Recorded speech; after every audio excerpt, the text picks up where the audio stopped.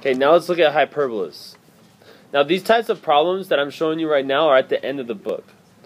The parabola problems, those are all at the beginning, the end of the assignment that I gave to you guys. The parabola problems are the ones at the beginning that I believe you guys all have enough knowledge in order to figure out. And if you can't figure out, then we could spend some time tomorrow and you can ask me some questions for it.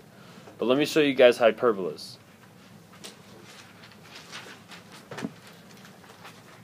Okay, the focus points, alright, 0, -5, and 0, 5, and so we're going to go down 5, 1, 2, 3, 4, 5, and go up 5, 1, 2, 3, 4, 5. And then it also gives us the vertices. Let's label those F. The vertices are up 2, down 2. Well, that's kind of weird. The vertices are on the inside. Oh, that's right. This is a hyperbola. It's not an ellipse. So that means our graph is going to look something like this.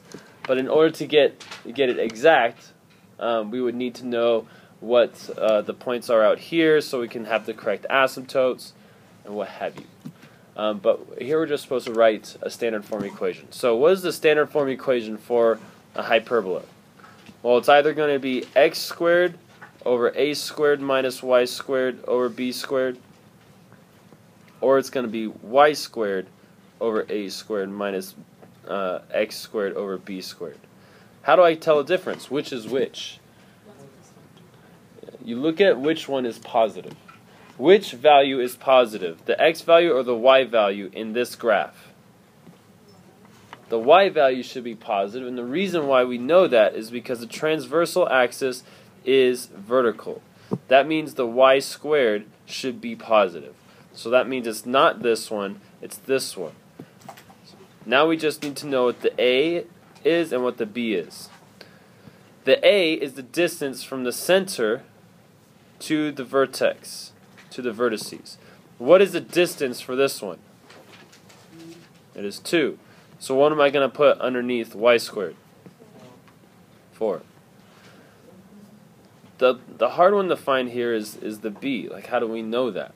In order to find the B, well, we know the A. The A equals 2. We don't know the B. Do we know the C? Yes. The C is the distance from the center to the focus point, which is 1, 2, 3, 4, 5. We know that from the points. So I know that the C is 5. We know that the A squared is 4. We know that the B squared is nothing. And we know that the C squared is 25. So what's the formula that relates all of these letters together? A squared minus B squared equals C squared. Close. It's not this one. This one is for the ellipse. Yeah, this one is the plus. When you add it, then you know it's for the hyperbola.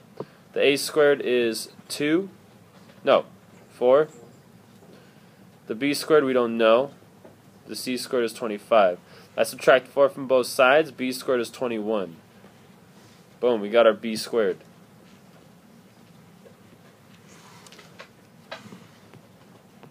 Now, just as a reminder, this is C, all the way to the focus point. This is A to the vertex. B is, now I don't know what B is. Do you guys know what the square root of 21 is? Approximately. It's between 25 and 16. So 21 is between 25 and 16. So it's about 4 point something, right? Yeah. Okay, so I go 1, 2, 3, 4 point something. So that's where my B is going to be. So whatever this distance is, let's see. That's your B. And that's going to give you the rest of your graph. And if I wanted to graph the rest of my graph, which you guys didn't have to right now, it would look something like this. 1, 2, 3, 4.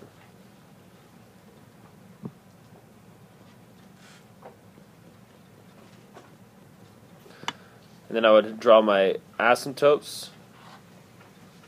And then you can draw your graphs. Oh, it's supposed to go through the vertex.